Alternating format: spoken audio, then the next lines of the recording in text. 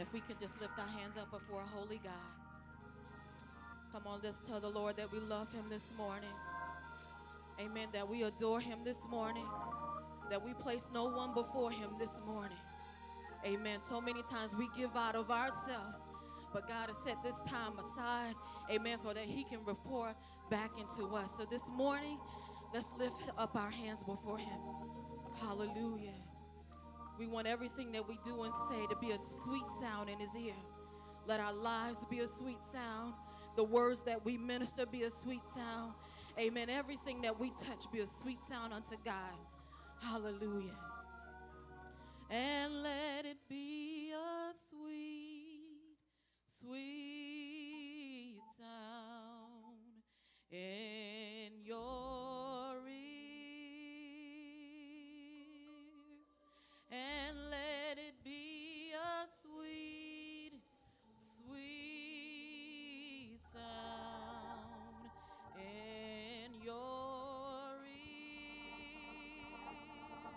Let our praise be, let it be a sweet sound in your ear. Let our worship be, let it be a sweet sound in your ear. Let our lives be, let it be a sweet, sweet sound in your ear. Let our words be, let it be a sweet sound in your ear. Oh, I love you, Lord. I love you, Lord. And I lift my voice and I lift my voice only to worship thee, oh my soul. Rejoice, take joy, my King, in what you hear. Lord, let it be a sweet sound in your ear. One more time, I love you, Lord. Oh, I love, and I lift my voice. Yes, I do, God. Only to worship thee, to worship thee, oh my soul, rejoice, take joy, my King, in what you hear. Let it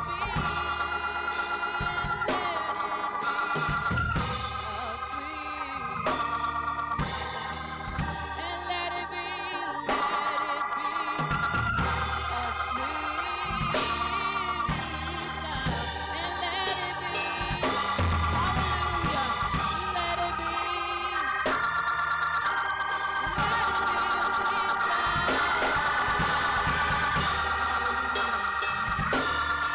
Let my life be a sweet sound.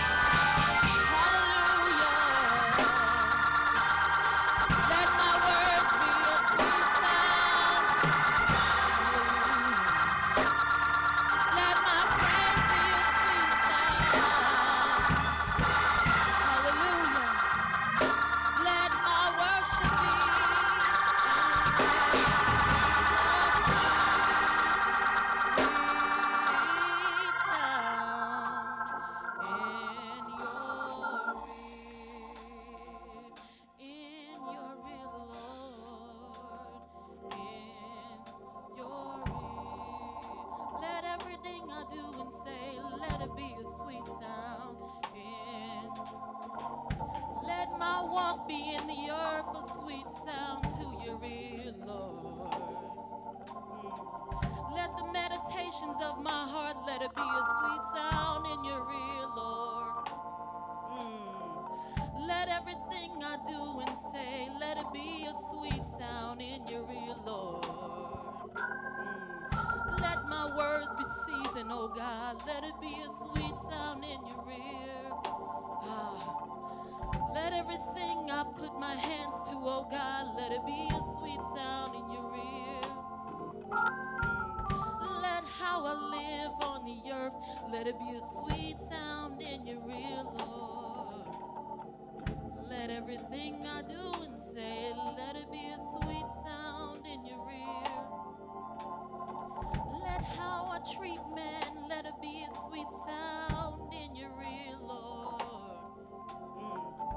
Let the anointing of you, oh God, let it emanate from my life, oh Lord.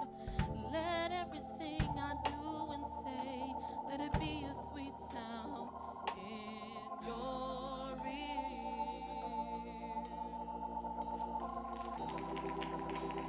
That's it. Bless the Lord. That's it. Bless the Lord. Come on. Come on. Bless the Lord this morning. Early will I seek thee, O Lord. My heart is inditing a good matter.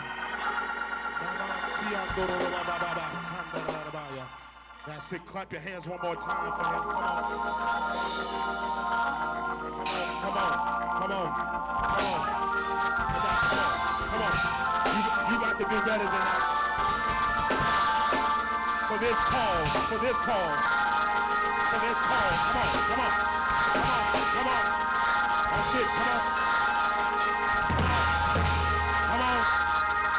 Don't be cute with it. Come on. Give it to him. Give it to him. Come on.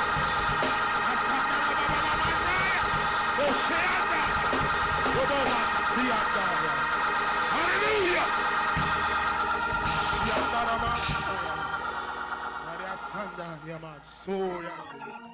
Father, we thank you.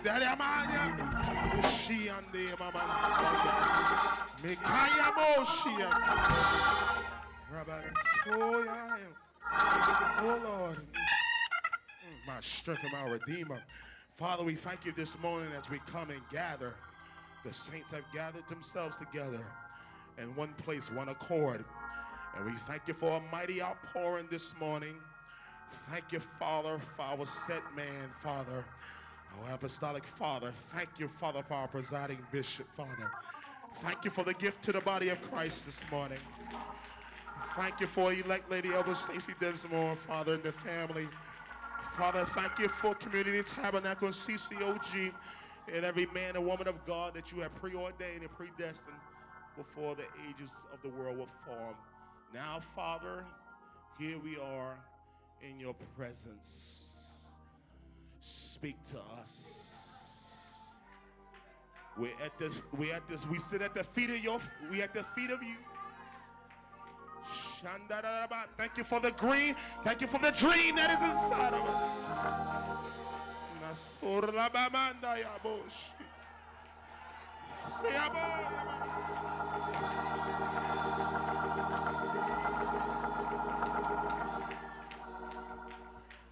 Thou hast prepared a body for us, and for this cause have we come into the world. For lo, it is written of us to do thy will. And we thank you for this right now. We have the unction to function. Thank you, Holy Spirit, for being here. Now, Father, take this earthen vessel. Let the treasure come forth.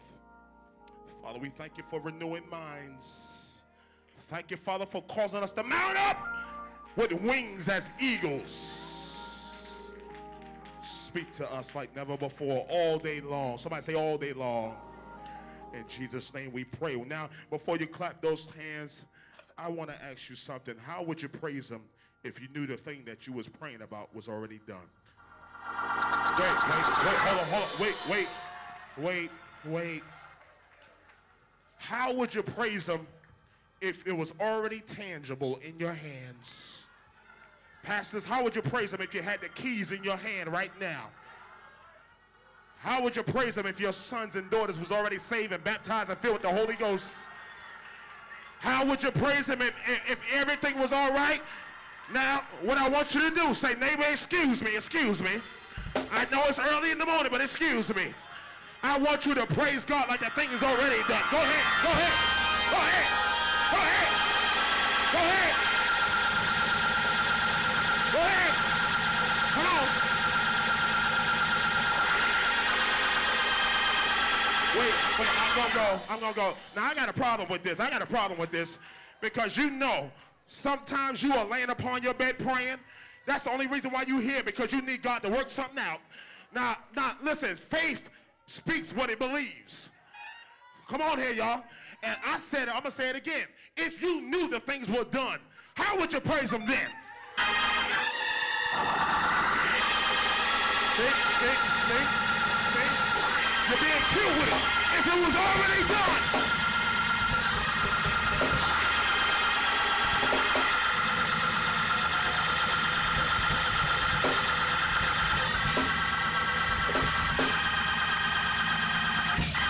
All right, he ain't done nothing for you. You ain't ready. All your bills was paid. You don't need nothing from the Lord. Somebody say, excuse me. We got dreamers in here. Now, how about your neighbor say, I shall not die but live to declare the works of the Lord.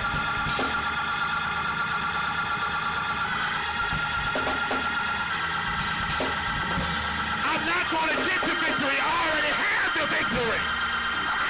Thanks be unto God, which causes us to triumph.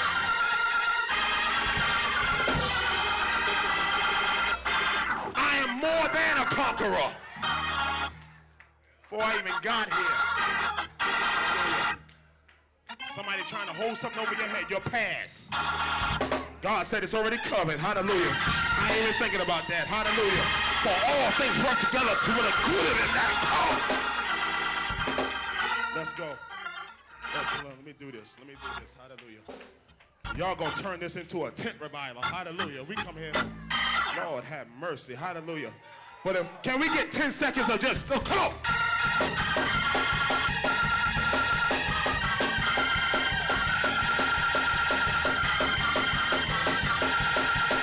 I want all the dreamers to praise him, because they tried to kill your dream and it's still alive.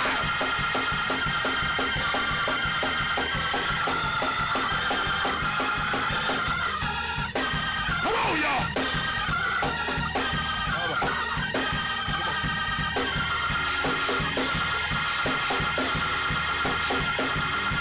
All right, come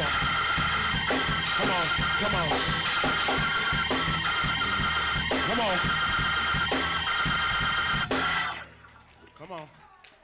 Look at your neighbor, say, help me back to my seat. Help me sit down. Because if I think of one more thing, I'm telling you.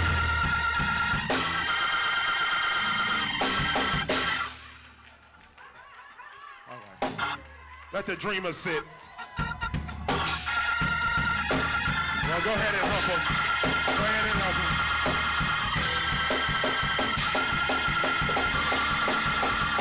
Look behind you and say, neighbor, it's already done. Look in front of you and say, neighbor, it's already done. Tap the person on the side and say, it's already done.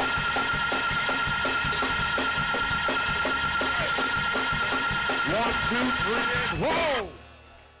Hallelujah. Come on, let's move. Lord have mercy. Y'all gonna turn this into a Holy Ghost tent revival. Hallelujah. Well, bless God, we're glad to be here this morning. Amen. Somebody just scream one good time. Hallelujah.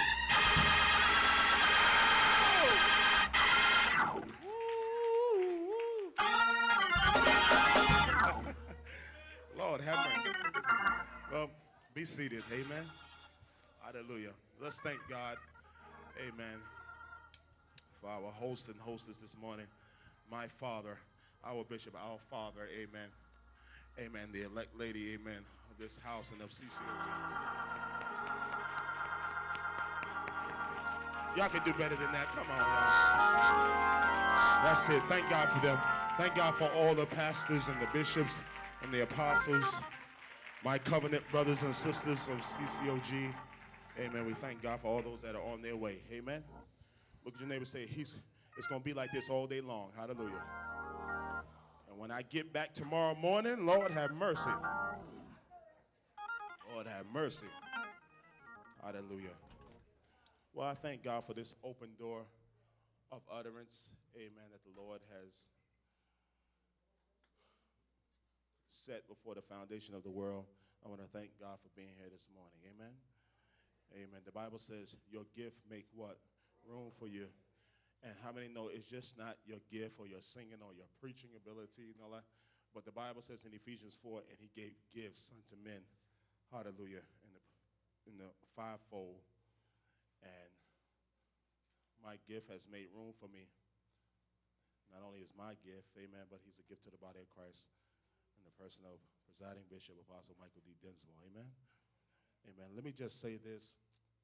You know, when you come together as leaders, the hunger to be taught, your hunger to be taught, and our hunger to be taught must be as great as our hunger to teach. Amen. I'm going to say it again. Our hunger to be taught must be as great as our hunger to teach others. Amen. Great leaders are great learners. Amen. And you never stop learning. Knowledge is powerful. Amen. Amen. Amen. I thought about something. I was Thursday night at the service, at our service back at home.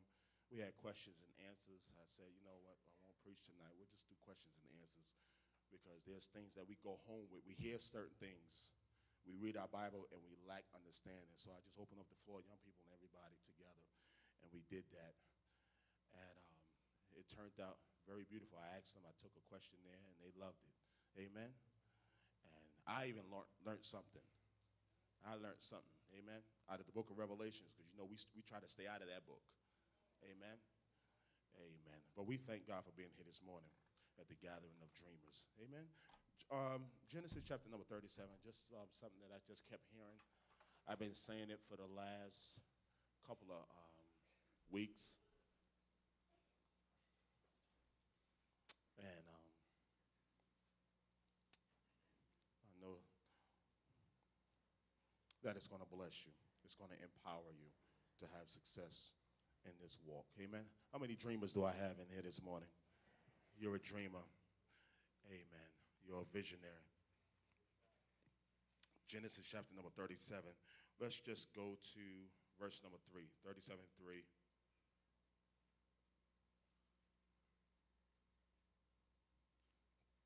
No, we just need to skip around, and I'll put it all together like a cake mix.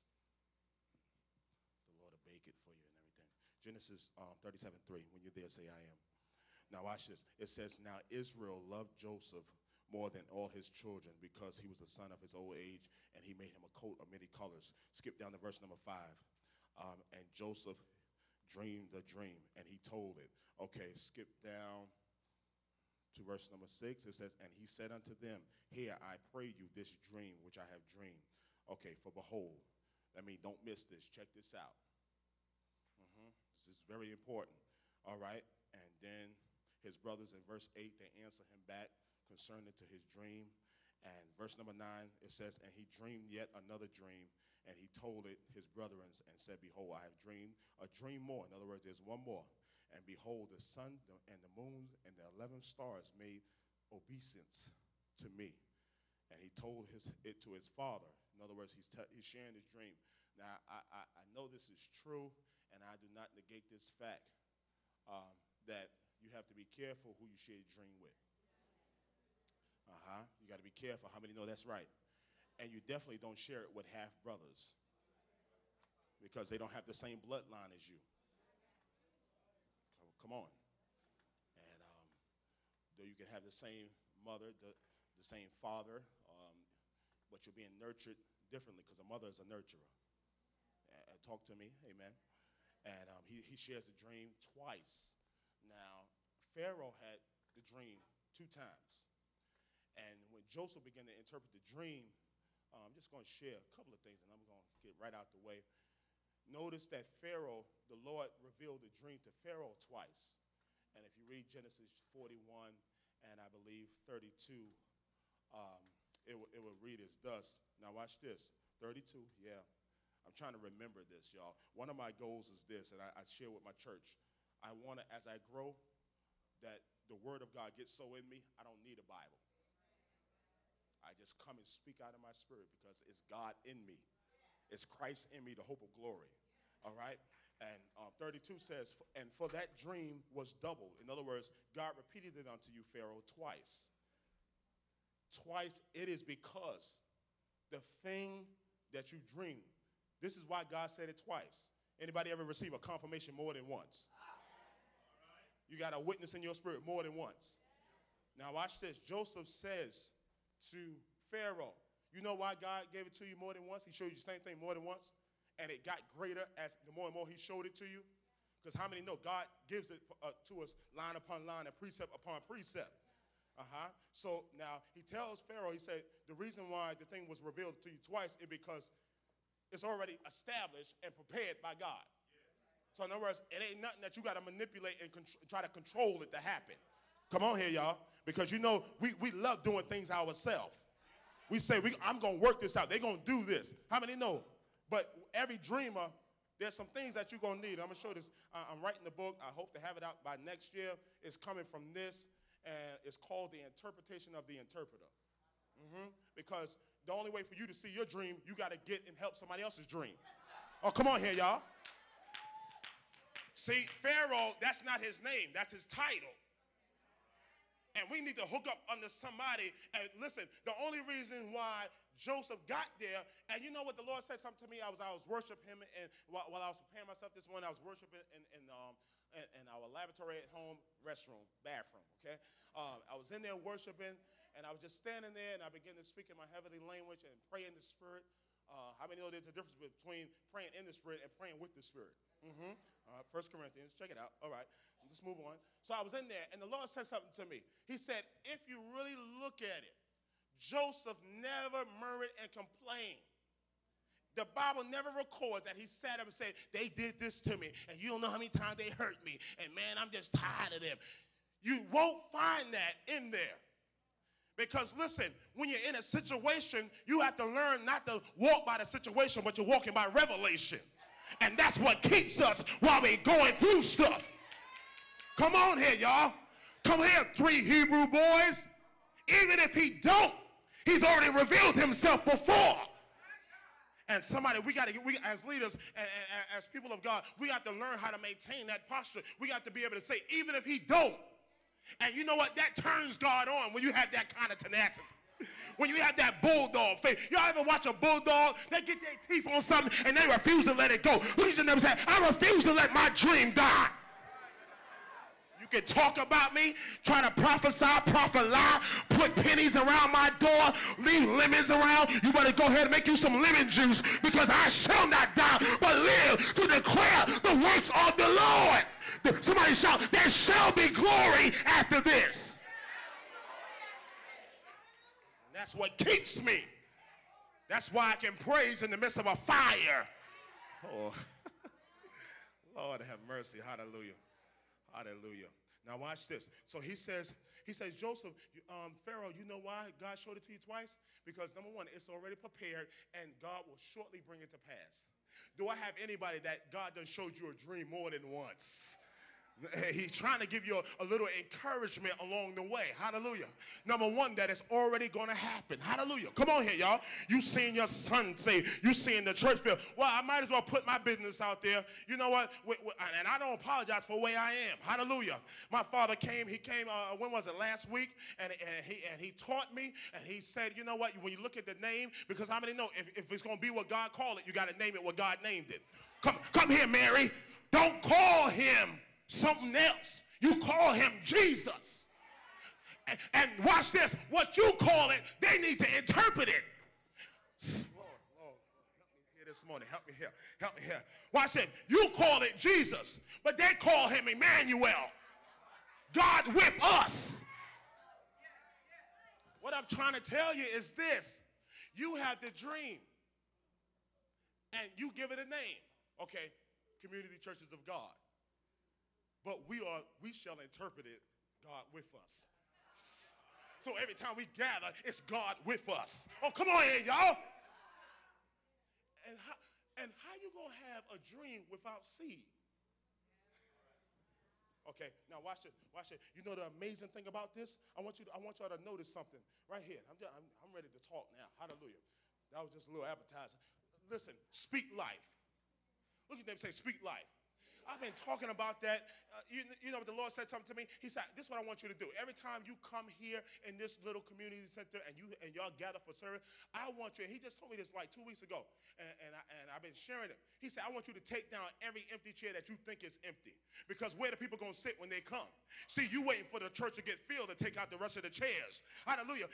And what he did was, so we started going by the chairs. We say, now we're just going to go by and share love. We started going to what seemed like empty chairs. And I was like, hey, man, how you doing, mother? How you doing?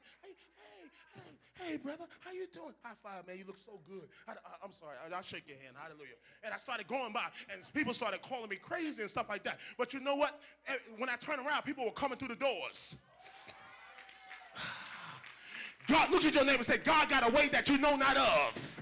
Come on. Last night I was talking to my mother last night, and you know what, we were just sharing, and I said, you know what? I said in the morning I'll be in Connecticut, you know, and because my uncle had died yesterday, and I get back with the family. I had so much running around to do, and we talked. I said, you know what? I said, it's becoming like that, because you know what? I realized how to speak life. See, I'm not going to sit up here and murmur and complain about what I'm going through and what I don't have, because watch, I realize greater is he that is in me than he that is in the world. Now, and if I don't have it, I need to speak to the mountain and tell it to get.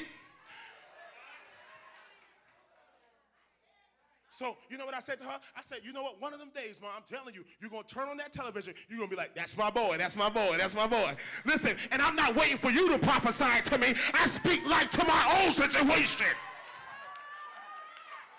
A lot of us, we waiting for somebody to call us out and lay hands. I lay hands on my own self and say, I am the head and not the tail. And I don't walk by what I see. I walk by what I saw. I just dropped something. I just dropped something. Look at your neighbor and say, you don't walk by what you see, you walk by what you saw.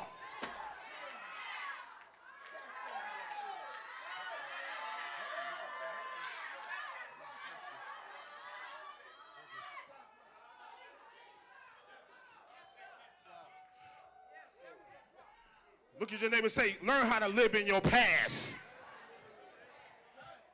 You got to learn how to live in your past. And see, when I say past, our unrenewed mind, you think I'm talking about all your mistakes. I'm not talking about your mistakes. Ephesians 1 said we were predestined in him before the foundation. So listen, I already see the cathedral. I already see the balcony. I ain't worried about that, because if it's not here, I call it. And the more I call it, the more it comes. Hallelujah. Let there be light, and light gotta.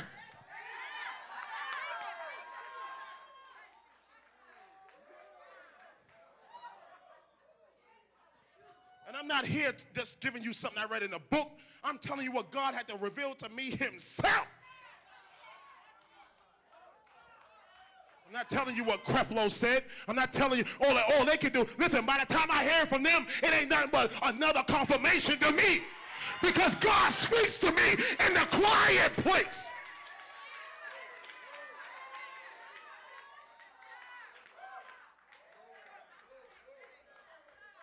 Look at the neighbor say, what you waiting for?